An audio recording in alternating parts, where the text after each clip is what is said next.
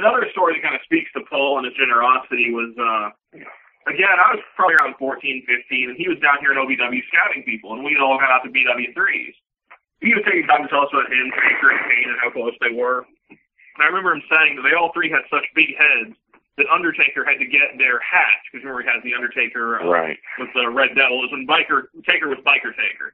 And Paul wasn't with him and Kane was with him. The Taker went out and he got these hats made for them customized to fit all of their big heads. He said we're the only three people in the world who have an Undertaker hat in this size. And it said, Brothers of Destruction on the back of all three of them, which wasn't on the hat. So this is the story I didn't even know. Yeah, customized hat that Taker made for all that. But we're at BW3s, and it was just me and Percy at the table. For whatever reason, like people were up eating drinks, going to the bathroom. He gave me his business card. It had his personal information, his phone number, his email address. Just all these things. I've known Paul maybe twice. Like 2 or 3 times. Yeah, he had no real reason to treat me this way, but he just did. And he said, Chris, you're a good guy. You're a good kid. And if you ever get in any trouble you can't tell your dad about, you can't tell your Uncle Jimmy about, you can't tell anybody about, you just call Percy. Percy will get you a lawyer. He'll get you out. Whatever we need to do, I'll take care of you. Just keep this with you. And, looking back, that means more to me than just about most of my interactions with the wrestling business. I guess that's Percy's way of saying no matter how smart, how decent, how good a person you are, everybody in the wrestling business gets in trouble, and I'm here to bail you out. Yeah, and I mean, and it's just, I don't know if he thought of it before he said it. I don't know if he was serious or what, but it made me feel like I was so special as a guy. And you know this until the night Percy died. Chris told me about him, and if you got something that you can't tell your dad about, I never had a personal business card, but he gave it to my son so he could get in touch with him if he ever needed him. And it was the sweetest thing. And I mean, I was telling my dad, it's hard to call a man sweet. Like you think about guys, especially in the wrestling business, you don't call them sweet.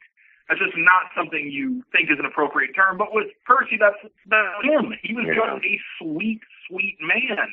He was just kind and gentle and loving and great, and I hope my daughter would get to meet him someday. And to tell you how he himself backed that up, there was a night at the Louisville Gardens, and Christopher was a little bitty at the time. He was just a few years old, and dying to meet the Undertaker and Paul Bearer. We was there as guests to Jimmy's. I don't even know if I was at OVW at the time or not.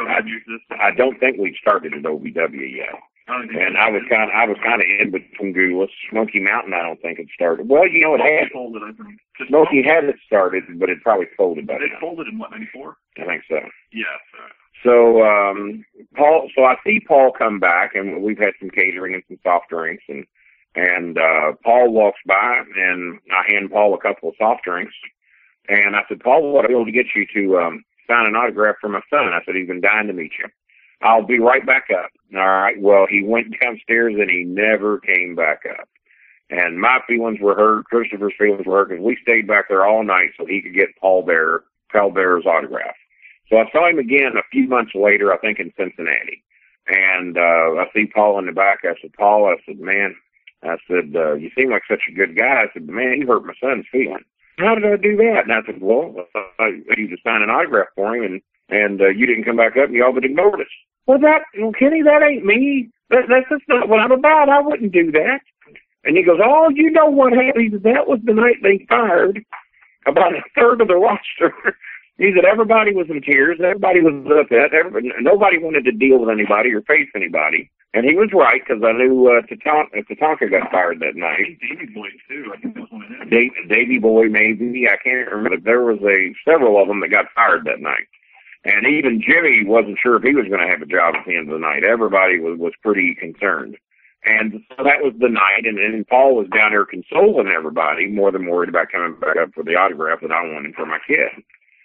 But he apologized up one side and down the other that he left Chris hanging that night, and just tried to explain to me, Kenny, that's not me. That's not the person I am. If I told you I'd be there, I should have been there, and I apologize to you for not.